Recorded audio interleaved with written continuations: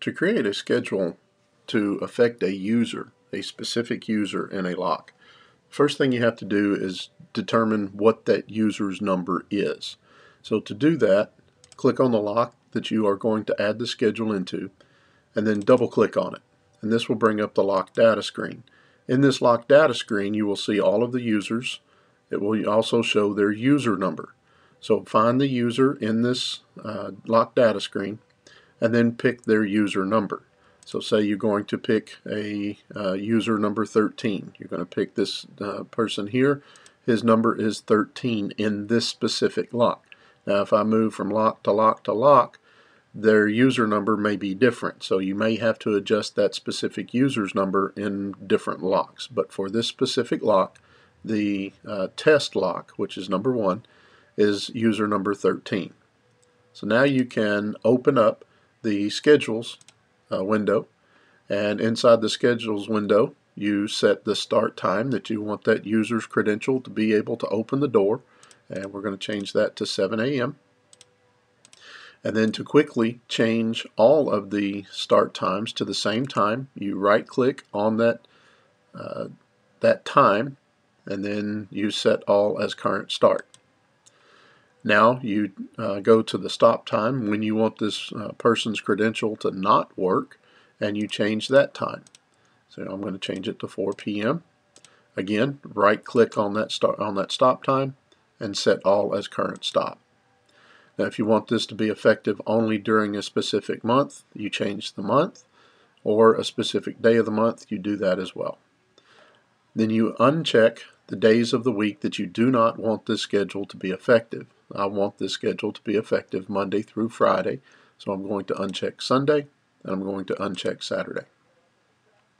Now I come down to the schedule entry, and I describe this this event, which is going to be enable user 13 Monday through Friday, 7 a.m. to 4 p.m. And then I come over to the user or group, and I pick that user's number. As you can see, there all of the users that are active in this lock, their numbers are in here. So I'm going to pick number 13. I'm going to enable user.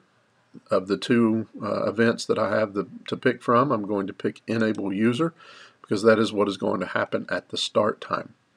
Then I pick the time zone that I want that individual's credential to be active, which is time zone number 1, which is 7 a.m. to 4 p.m.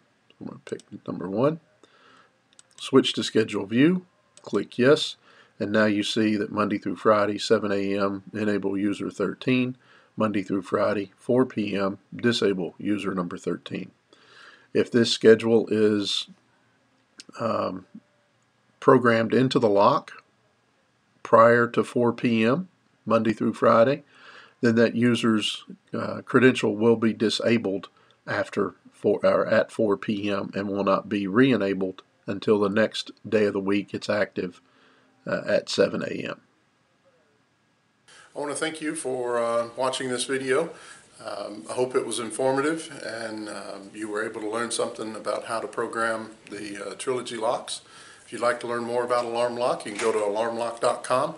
You can click on the Resources tab, and there's a link there so you can download programming manuals. You can watch recorded webinars. You can attend a live webinar. You can also sign up for my training blog, my technical blog.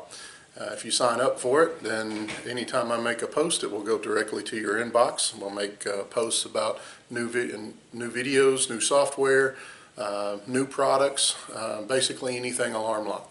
If there's something that you would like to learn how to do, a topic on the Trilogy locks or the software, you can send me an email at aphelps@alarmlock.com. That's aphelps@alarmlock.com, and I'll do my best to get that video out and posted on this site.